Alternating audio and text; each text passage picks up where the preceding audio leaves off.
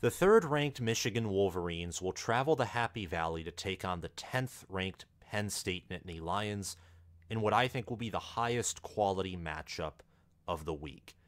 I think that Michigan is undervalued. I think they're the most efficient team in the country, the best team in the country, and I think from what I can tell right now, they are on track to fulfilling my preseason prediction that they will win the national championship. Penn State is ranked 10th, but I also think they are undervalued by the College Football Playoff Committee. I do think they are better than 9th-ranked Ole Miss, for example, and I do also think at this moment I trust James Franklin and Penn State more than I do Steve Sarkisian and Texas. I personally have Penn State ranked 8th, Michigan ranked number 1. I've already done 2 videos on this game, but I think it's so important that I want to provide even more content. I did an early preview and deep analysis on Monday, and a full-on preview and prediction video Tuesday. Those are both linked down below in the description and also in the pinned comment in the comment section that I do for every video, so I encourage you to check those out. I am going to say on here for context, I did predict Michigan to win.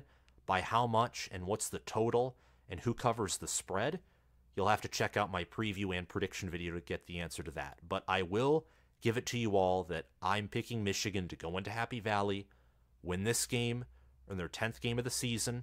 Meanwhile, Penn State I predict will fall to 8-2. This is a game with so many ramifications. This, to a certain degree, is a play-in game for the college football playoff. If Penn State loses, they're out. If they win, they're still in the hunt. If Michigan just wins out for the rest of the year, they're in. If they lose this game, I don't know what's going to happen. So today I'm going to give 5 reasons why Penn State will beat the Michigan Wolverines. Tomorrow, though, I will release another video that gives 5 reasons why Michigan will beat Penn State. Just because Penn State, they have a lot of advantages here that I think people aren't necessarily talking about. I've heard people say that Penn State would be very fortunate to win this game and Michigan would have to shoot itself in the foot in order to lose. And I don't know if that's exactly wrong, but I think to a certain degree that is somewhat of a lazier analysis. So I want to dive deeper. But before we do so, please make sure to hit that subscribe button and click the notification bell, and also share this video around and hit that like button. That way we can reach our goal of 20,000 subscribers on College Football with Sam, the best YouTube channel for Big Ten football, by the end of the 2023 college football season. Comment your thoughts down below on this video and also give some reasons why you think Penn State will beat Michigan. And lastly, if you want to support the channel and gain some extra content, including my picks for games across the country, check out my Patreon page via the link in the description. But without further ado, let's get into reason number 1 why Penn State will beat Michigan, and that is Penn State's elite defense. The Nittany Lions have the 2nd-ranked defense in terms of total defense, yards allowed per game, and the 3rd-ranked defense in terms of points allowed per game. They're only behind Michigan in both yards per game and points per game, and only behind Ohio State in points per game. They have a top 3 defense, arguably top 2 when you watch how their offense plays.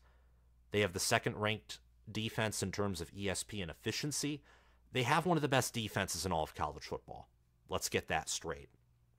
Manny Diaz has done a spectacular job this season, and while Penn State does have a phenomenal pass defense, specifically pass rush, in this point I want to focus on their run defense. They only allow 1.8 yards per carry, which is number 1 in the country. Meanwhile, Michigan only averages 4.6 yards per carry on opposing defenses, which is 41st nationally. This could be a massive mismatch in favor of the Nittany Lions. Penn State's run defense against Michigan's rushing offense. Michigan has been a little more pass-focused, pass-centric this season. J.J. McCarthy has had 2 games already where he has had 30 or more passing attempts against East Carolina and against Purdue. J.J. McCarthy is 2nd in quarterback efficiency with a 92.3 QBR. He's operating right now as one of the best quarterbacks in the country. Roman Wilson has 10 receiving touchdowns, and Blake Corum has 16 rushing touchdowns. Michigan, from a power running standpoint, is still one of the best rushing attacks in the nation. They just don't get big plays through the passing game or the running game. They are a very methodical offense. It reminds me of Georgia's offense from last year, where they had a pass play against Tennessee from, it was Stetson Bennett to Arian Smith. It was only a 50-yard passing play, and that was their longest passing play of the season, where Georgia was just so efficient and so methodical on offense that they didn't have to be explosive to be one of the best offenses in the country. I think that's Michigan's offense, but I could be wrong. Michigan's rushing attack could just be straight up average, above average, or good, and Penn State's rushing defense could be the best in America, as their statistics say. I think a fair critique of Penn State's rushing defense is they faced Ohio State when they didn't have TreVeyon Henderson. Iowa does not have a good rushing offense, and they weren't healthy against Penn State. Illinois, they have a bad rushing attack. Northwestern is one of the worst rushing offenses in the country. And Maryland's offensive line has taken a massive hit ever since they've played Ohio State, and they weren't able to effectively run on Illinois, Northwestern, Ohio State in the second half, or Penn State for the whole game. However, I will give Penn State credit. While C.J. Donaldson and Garrett Green were able to run on them with limited success in the first game of the season when Penn State faced off against West Virginia, there were no explosive plays allowed in that game. West Virginia has one of the best offensive lines in the country, and they do have a great running attack. And Penn State was able to limit, not completely shut down, but limit West Virginia's run game. Michigan has a better pass offense than West Virginia does, but Penn State, they're playing in a big game. They're at home. They force a ton of turnovers every game. They held up against Ohio State defensively for almost the entire 4 quarters, all 60 minutes, despite Drew Allar being inaccurate and the offensive line really shutting down and turtling. I merged shutting down and turtling there. That was rather funny. But anyway, Manny Diaz, if his defense can force Michigan into passing the football on 2 out of every 3 downs, if he can get Michigan's run game off J.J. McCarthy, if the game is on his back, could make some mistakes. He could throw multiple interceptions. There is a chance that in this game, J.J. McCarthy could perform like he did against Bowling Green or TCU, rather than perform like he did against Ohio State on the road last year, or like he did against Michigan State this season, for example. He could be either extremely efficient and Penn State's run defense isn't a factor even if they do shut down Michigan's rush offense, but you have to take away something from Michigan. You do. If Penn State wants to win this matchup, they have to limit Michigan's offense. And I think a great way to do that is to limit the run game. Michigan is still running more times than they pass per game. They are not a pass-heavy team. They run, and they try and test you with the run and test the box, but they're very efficient at passing the football. So maybe by completely shutting down the run, even on 3rd and short or 4th and short, if Michigan has to pass all the time to win and they have to go outside of their comfort zone, that could create some issues. I think that Penn State's defense, not just their run defense, but their defense overall, is the number 1 reason why they will win this game, if they end up doing so. Number 2 is Penn State's vaunted pass rush. The Nittany Lions are one of the best teams in all of college football at getting after the quarterback. They earn 4.3 sacks per game, which is 2nd in the country, and they're top 10 in defensive passing efficiency allowed. On top of that, Michigan's offensive line is vulnerable. They've allowed 8 sacks in their previous 3 games, which were against Purdue, Michigan State, and Indiana. And while Michigan State, Purdue, and Indiana do have decent to above average defensive fronts, none of them even compare with Penn State defensively. Not even close. Chop Robinson is a key player for Penn State. He's been injured for the previous few weeks, though I've heard from the comment section from Penn State fans, and thank you for providing me with this information, that he has been practicing for the past week, but it sounds like Penn State's defensive staff has been wise, and they've been precautionarily holding him out, potentially for this game or just in general to ensure that he is healthy. He typically starts at defensive end alongside Adisa Isaac, and if he's healthy for Michigan, that is absolutely massive. The spread right now on this game is only 4.5 in favor of Michigan. A sack or 2 sacks in this game could easily make a field goal or touchdown difference. It could swing the game, just 1 or 2 plays easily. And Chop Robinson is a big-time player on a defense that is one of the best in the country, and not just stopping the run statistically, but also getting after the quarterback. Penn State's secondary, from what I understand watching Penn State football, may not be as good as their pass rush. I think the statistics might be skewed due to a flukish performance by the secondary against Indiana where there were multiple blown coverages, along with a game against Ohio State where Marvin Harrison Jr. is just going to get open. So I think that Penn State's secondary is better than defensive passing efficiency and Pro Football Focus grades would indicate. And their pass rush, Michigan's offensive line, outside of maybe West Virginia's, is the best offensive line that Penn State has played all season long, and I think Michigan has a better offensive line than West Virginia. So I don't know if the secondary or the pass rush is going to be the better half of Penn State's passing defense, but from what we know right now, the pass rush is the superior unit. The defensive ends, the edge players, the linebackers are better than the safeties and corners when it comes to pass defense for now. So that's reason number 2. Getting pressure on J.J. McCarthy is critical if Penn State wants to beat the 3rd-ranked Wolverines. Absolutely critical.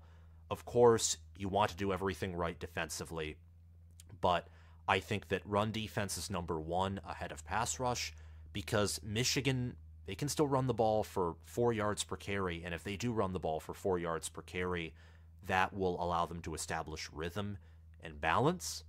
If Penn State can't stop the run, I have a harder time seeing them win than if they can shut down or limit the pass, but Michigan can still run and be on schedule.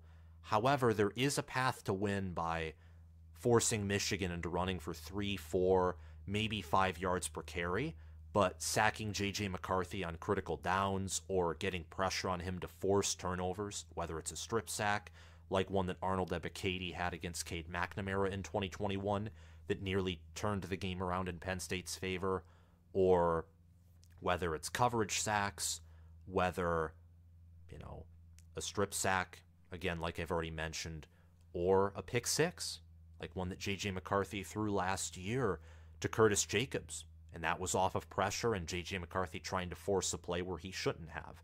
So the pass rush is another critical reason why Penn State can and will win this game. Again, I just want to mention, I'm phrasing Penn State will win this game or they can win this game as part of this video of 5 reasons why Penn State will beat Michigan, just giving reasons to support a side that is different from my own. I do think that Michigan wins this game, but all these reasons play, or I think will play into the fact of a Penn State victory if they do come out on top. Number 3, speaking of which, is Happy Valley. Penn State has, I think, the best home field venue in the sport of college football, and Beaver Stadium will be loud. It's not a night game. It's not a whiteout that was wasted on the Iowa game, which is going to be a victory even if the game was played in Kinnick Stadium. Regardless, it's going to be loud. It will be packed full of Penn State fans, and that will make a difference. I said in my preview and prediction video, if this game was on a neutral site or in Ann Arbor, I would guarantee a Michigan win. Guarantee in the best sense that I can. No win is guaranteed until it's played. The clock hits 0 and your team will win. But I would have infinitely more confidence in Michigan to win if this game was on a neutral field. Let's say in like the Fiesta Bowl or the Rose Bowl, Sugar Bowl, Peach Bowl, wherever the college football playoffs are on any given year. This year it's the Sugar Bowl and the Rose Bowl, obviously. But this game being in Happy Valley makes a big difference, and you can't deny that. James Franklin, he's 3-16 against top 10 teams. That's pretty abysmal. However, his one regular season top 10 win, that came at home. Beaver Stadium makes that big of a difference to where James Franklin, a coach who cannot win big games, won a big game at home. That's the difference Beaver Stadium makes. That's the difference. And I'm not saying James Franklin isn't a good coach. He is. I just don't think he's an elite coach, a near elite coach. Maybe he's a great coach. If he's a great coach, a win here would solidify that claim. He's 6-7 in top 25 home games at Penn State with an even worse record on the road. Michigan has not faced a road environment like this since they played at Ohio State last season. So this is going to be a tough test, I'd say, and especially the first few drives from Michigan. I wouldn't be surprised if there are false starts, if there are some flags thrown at Michigan's way. Oh, speaking of which, Michigan and Penn State are both big brands.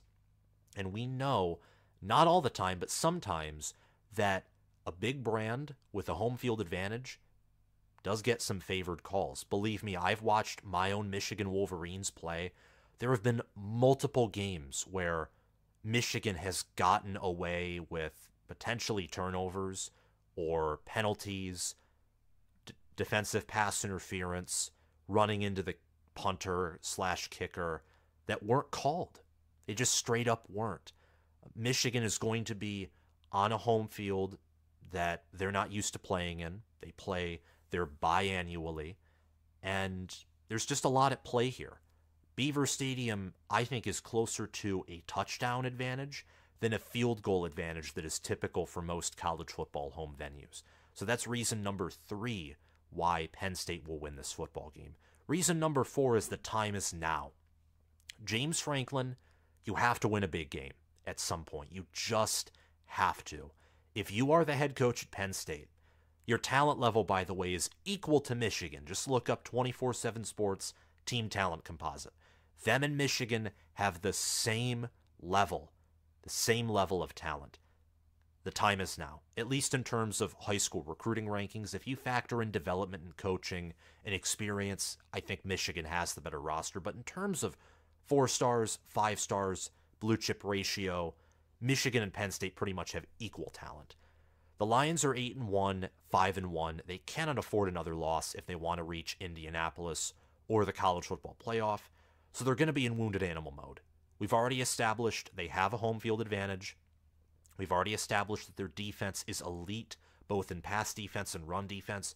We're basically stacking reasons in this video, and I will explain this again in tomorrow's video for 5 reasons why Michigan will beat Penn State.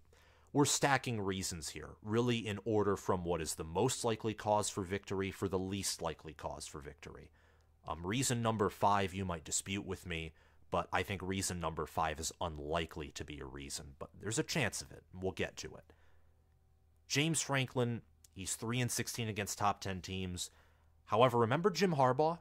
Pre-2021, I didn't mean to say pre-2020, though most of us don't count the COVID year, so we could say pre-2020's Jim Harbaugh was very similar to James Franklin in his entire career at Penn State, unable to win big games. There's a debate going on, of course, that the reason Jim Harbaugh's winning big games now is because of his team's cheating. This game will play a verdict in that. If Michigan loses in this game and loses to Ohio State and falls to 10-2, it's fair to assume that the only reason Harbaugh won the Big Ten, or one of the biggest reasons why, is because he had advanced knowledge. If Harbaugh wins this game, wins the national title, and beats Ohio State and wins the Big Ten without Stallions at, Minter's and Moore's side, the coordinators, then that will validate that what Michigan did the previous 2 seasons, while assisted, was probably legitimate. But we're talking mainly about Penn State here. Jim Harbaugh turned it around. I don't think that cheating was the biggest reason why he won. And therefore, I think James Franklin can turn the ship around. Maybe that starts in a few days. It's 2 days from now, at noon. Less than 48 hours from now. Maybe that's when the turnaround starts for Penn State.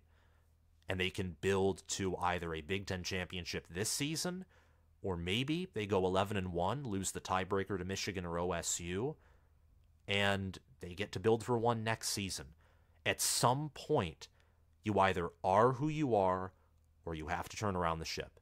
And Penn State fans, I know, along with college football fans, are waiting on James Franklin. It's like the meme where there's the guy with the stick to the rock or to whatever image you put in the meme who just says, come on, man, do something.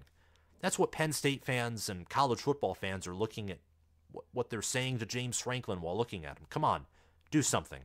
Win one of these top 10 games and not a bowl game against, Utah in the Rose Bowl or against Wisconsin in the Big Ten championship game when you've already exceeded expectations. Win one in the regular season that can put you on the path to achieving bigger and better things than you've achieved for your entire career at Penn State. Make the jump.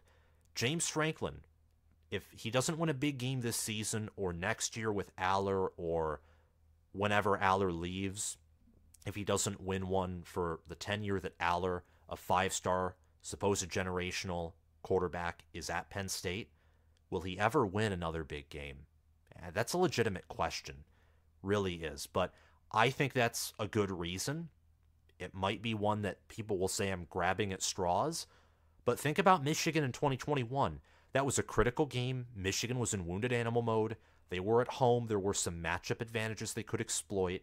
And everything just came together. Number 5 is Drew Allar's talent. Allar has 1,895 passing yards, 20 passing touchdowns, and only 1 interception. And he has a 73.8 quarterback efficiency rating, which is 25th nationally. He had a big game against Maryland. A big game against Maryland on the road. His next best performance was against West Virginia, and then after that I would say against Iowa. I'm not going to delve into Delaware or UMass. Those are nothings. It's only worth bringing up J.J. McCarthy's performance against Bowling Green because it sucked. Like, I'm not talking about his performance against East Carolina or UNLV where he was just majestic. At least talk about Power 5 competition, whether it's good or bad Power 5 competition. Allar plays his best at home, and he has a cannon of an arm. Arm strength is not Allar's problem. Like, let's say, Kyle McCord's or Cade McNamara's or a lot of quarterbacks. His problem, I think, is similar to Jalen Milroe. You have limitless talent, but your accuracy, especially in the short to intermediate passing game, is questionable. The dirty secret with Drew Allar is that even with his high ceiling that he was a 5-star coming out of high school, drew Josh Allen comparisons. The dirty secret with him is he's averaging only about 6.5, 6.6, 6.7 yards per pass attempt. And he's only completing 62% of his passes. And those numbers, even though Michigan's defense has only faced one offense that is top 50 in the country in UNLV, who has an awesome offensive coordinator in Brennan Marion, an offensive coordinator that I'd like Michigan to have if Sharon Moore leaves for a head coaching job, and an offensive coordinator that I think any program in the country would be happy with. Even with Michigan's defense not facing great offenses and on average facing bad offenses, Michigan's defense we know is great or near elite. We're just wondering if it's a generational defense or an elite defense or just a defense that is great but that doesn't have that elite touch to it. Allar, I have a hard time seeing him perform at a high level against a defense like Michigan's. A harder time than I see McCarthy performing against a defense like Penn State's. McCarthy has double the starting experience, if not slightly more than Allar. And McCarthy last year looked better than Allar has so far this season, minus turnovers. This is one thing that Allar's good at, is I don't think Allar will turn over the football all that often in this matchup, whether Penn State loses or wins. He's not a turnover machine. He's very conservative with the football. He has a cannon of an arm. If he can hit deep shots, Penn State, they'll be able to make Michigan's defense uncomfortable. That will open up the run game more, or maybe Penn State runs to open up the pass. Who knows? Allar is going to have to do something that so far this season he has not done, and that is have an epic, near perfect performance. Can he do that? There's a reason I put this as reason number 5, as I think it is very unlikely, but he has the talent to do so. If we were asking, let's say, Brandon Peters, John O'Korn, Wilton Spate, even Sean Clifford for Penn State, Christian Hackenberg, I don't think those quarterbacks would be able to achieve such a feat against this Michigan defense. Allar, much like J.J. McCarthy, and I would even say Trace McSorley with his talents, while it would be unlikely given the position that Allar's in with this Penn State team, it would be at least possible. So that's reason number 5 as to how Penn State can, or why Penn State will, beat the Wolverines, is Drew Allar's talent. He doesn't turn over the football. He's a top 25, top 30, top 20 quarterback. He has a great wide receiver in Keandre Lambert-Smith, who has over 500 receiving yards and 5 or 6 receiving touchdowns, and he has great tight ends in Theo Johnson and Tyler Warren. Also, Allar can scramble. He's not very quick as a scrambler, but he has pocket awareness, he can get out of the pocket, and he's powerful on the ground. I mean, in quarterback sneaks, this guy's unstoppable under center when he sneaks the football. Those are 5 reasons why Penn State can beat Michigan, and 5 reasons why they will beat Michigan if they come out on top on Saturday. Thank you so much for sponsoring this video and watching it.